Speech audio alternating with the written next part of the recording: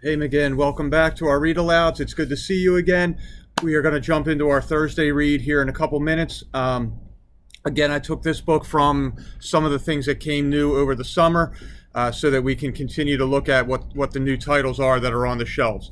So I'm going to read to you today a book that's called Chocolate Milk, Por Favor, and it's celebrating diversity with empathy. And I think the lesson in this will be really good for everyone to hear. Here we go.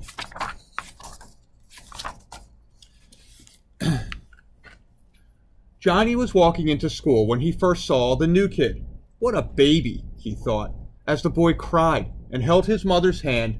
She whispered something to him, words that sounded different to Johnny. Delicioso. The boy smacked his lips as his mother handed him a chocolate milk. Let's welcome Gabe to our classroom family. He will not understand our words at first. Think about what you can do to help him, Johnny's teacher announced with a smile. Johnny didn't smile. He didn't like boys who cried. At reading time, Gabe sat next to Johnny. Johnny pulled his book close to his chest. I'm not sharing with him, he thought. Crybaby, whispered Johnny to Gabe. Gabe didn't say a word.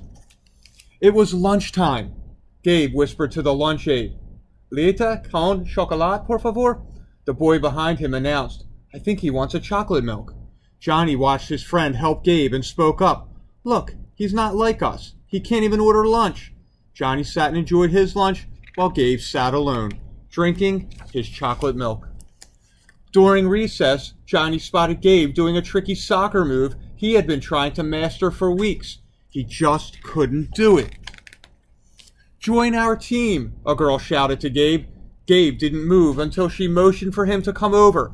Gabe waved over to Johnny before running to the field, but Johnny ignored him. The team high-fived their new teammate. Well, look at him. He thinks he's so cool, Johnny told himself as he blinked back tears. I won't be a crybaby. Johnny's jaw dropped. Why were they being so nice to Gabe? What fun was he when he couldn't even talk? All week, Johnny watched Gabe from a distance. Gabe came to school every day. He still never said anything, but was trying new things. By the end of the week, Johnny sat alone at lunch, and Gabe was surrounded by boys and girls laughing and sharing with him. At recess that day, Gabe kicked the soccer ball over to Johnny. Johnny shook his head no.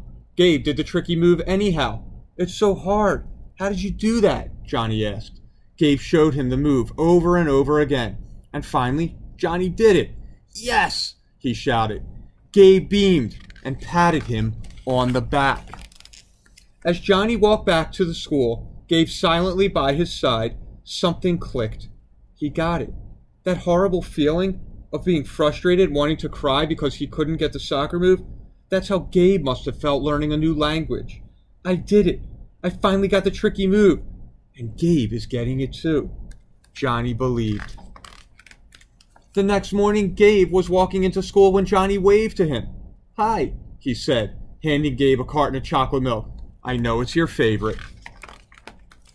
Thank you, Gabe replied. Johnny and Gabe both smiled. Today would be a great day. Johnny learned that actions speak louder than words.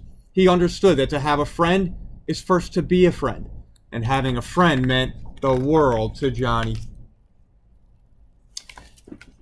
Boys and girls, I love the meaning of that story and how it talks about giving to others and being supportive, helping, understanding that some things can be difficult for individuals, no matter what it is. And it's just great to have empathy. It's great to give that support out, and I hope you do that with one another and any new students who would come here. There's just a great opportunity to be kind and to recognize what others need. So I will talk to you soon, McGinn. Take care.